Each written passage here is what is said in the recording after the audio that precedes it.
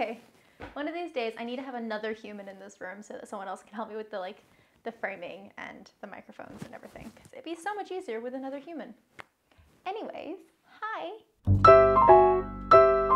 So today we're going to be talking about this delightful clip from Miss Mabel Lee, the Chicken Shack Shuffle from 1943. It rhymes. And the reason we're talking about it is because Mike and I were having a chat about this clip a while ago, and I wanted to be like, why is it a chicken shack? Why is she dancing in a chicken shack?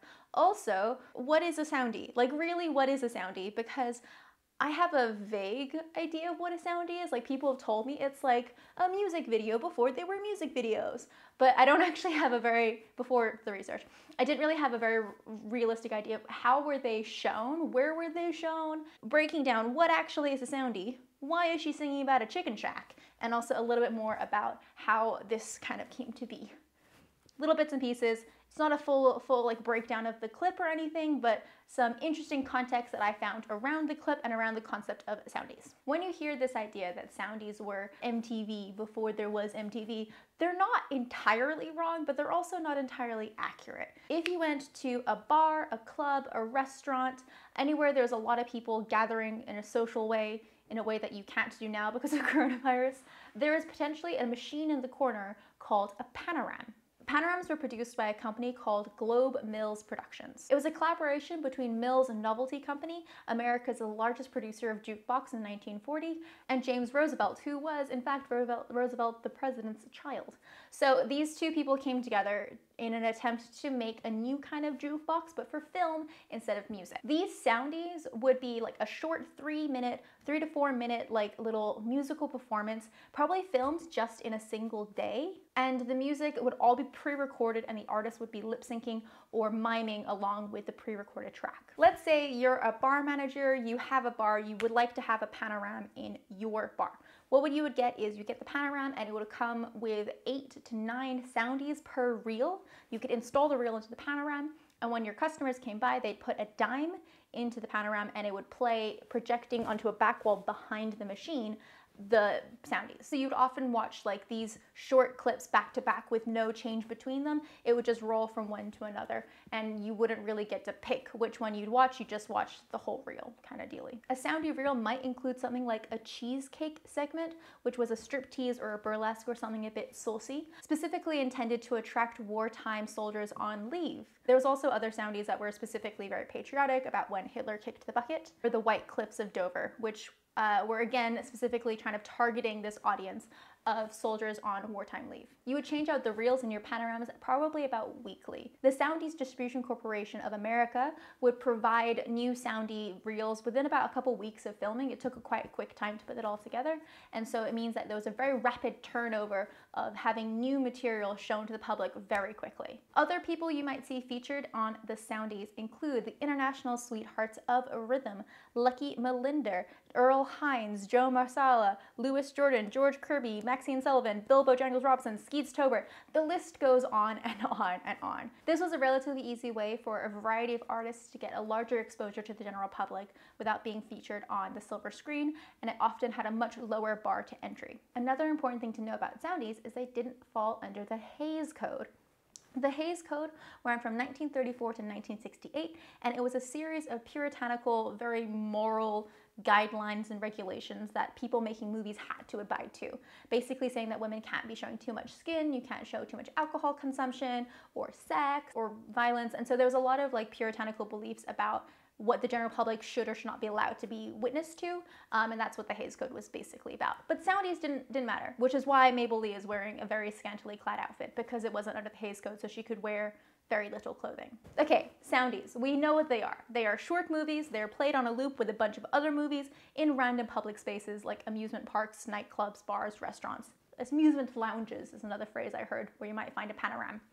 But let's go into the chicken shack side of things, because why is she singing about chicken shack? In the background you can see it has a sign saying Southern Fried Chicken for 35 cents. You can also see a very patriotic poster, which again, remember this is about the wartime appealing to soldiers on leave, so it makes sense that there would be like patriotic messaging in the background.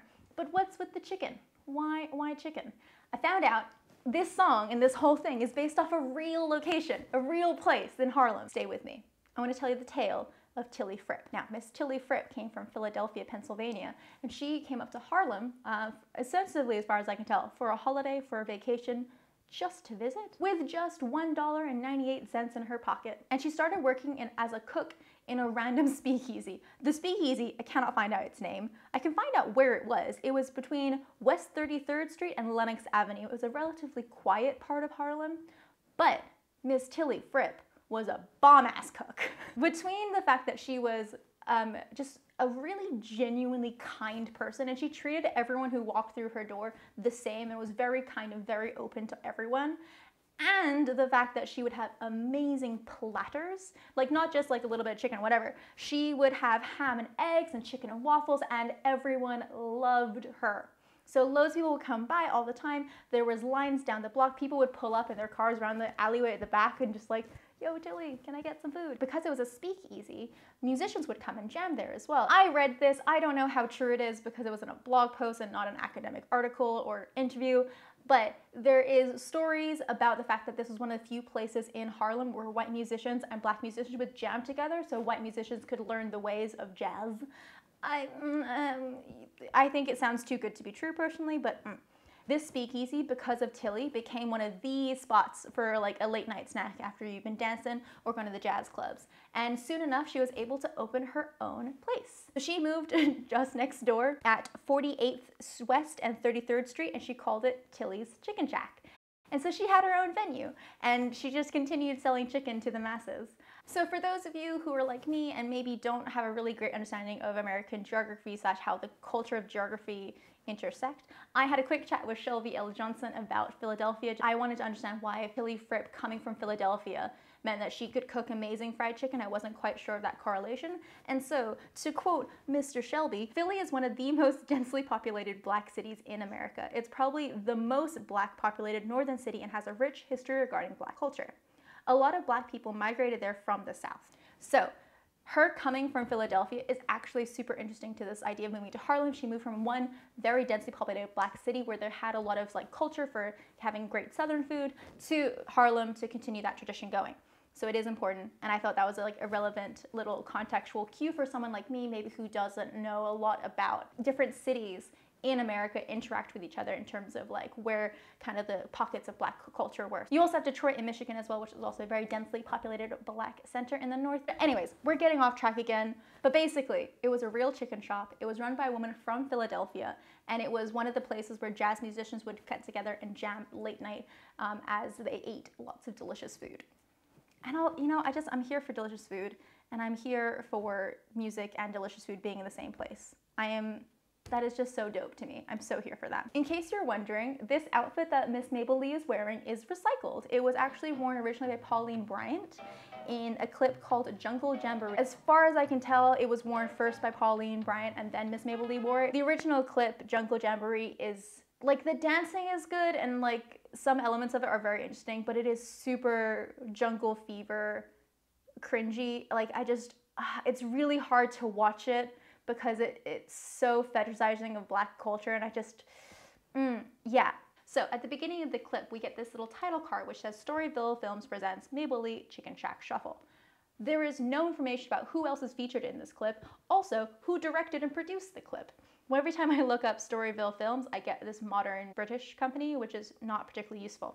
However, based on the fact that he produced the majority of Mabel Lee's Soundies at the time, we can probably assume that it was produced or directed by William Forrest Crouch. He produced many other Soundies at the time, and he would probably have thought himself to be the person who discovered Miss Mabel Lee. By this point, Mabel was already working in Harlem as a chorus line dancer at the Apollo Theater. Bud Pollard, who was an agent working in Harlem at the time, found her and introduced her to William Forrest Crouch, who then put her in a bunch of Soundies. The other people who aren't uncredited in this piece, who I managed to find the names of, is the pianist who played the song, Dan Burley. The thing that I couldn't find out was who these wonderful dancers are at the end. My research has shown that they were probably part of the Whitey's Lindy Hoppers, and I also don't know who this hilarious and beautifully comical tap dancer is either. So if any of you guys have any idea of who these people are, please let me know, because I'm super curious and I couldn't find anything, and I would love to know if anyone else has secret sources of information that I do not have. But hopefully this was a useful video for you. It was like a little bit more context on Soundies, why they're in a chicken shop, and a little bits of other bits and pieces that maybe is useful for you as well. Just an FYI, this is probably my last video before the holiday season, just because I would like to have a break from thinking about what video I need to make every week, every other week. Basically I have this like running guilt if I don't make a video in a while, and I would like that to for the holidays, if at all possible. Please do leave a comment letting me know what kind of content you would like to see from me in the future, because I'll be starting up again in the new year. So let me know if there's anything in particular you would like to know more about, get a bit more research done. I feel like such a dweeb saying this, but it legitimately makes me feel amazing, and it legitimately like encourages me to keep doing this content. So if you could consider liking and subscribing, that would mean a whole lot to me. So it genuinely makes me feel better if I see people have commented or like. I specifically love when people comment. It just motivates me to do this more. So like, you know, it would be cool if you did that or whatever. Anyways, I hope you have a lovely holiday season, celebrating however you can safely and whatever you want to celebrate. I will see you all in the new year, and I hope everything is slightly better. I cannot wait for 2020 to be over. I don't think 2021 is going to be better, but I just want 2020 to be over. Okay, thanks, bye!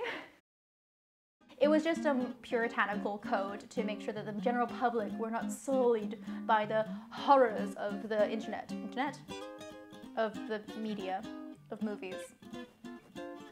Was that a Freudian slip?